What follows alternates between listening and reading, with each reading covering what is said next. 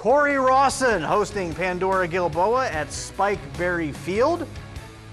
Late in the first half, Hornets down 40-7. Tremel Foster dropping back.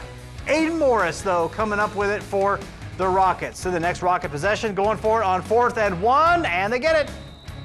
Able to convert and move the sticks. Then Corey Girton looking, floating to Colin Harris, who sprints for the first down. He picks up 15 yards on that play. Then Girton finding Aiden Morris.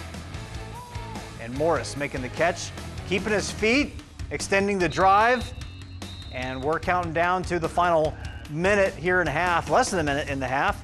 Then Girton looking, he's like, it's hit Morris before, let's go for him again, hits him, and the Rockets are in business in the red zone with 2 seconds left.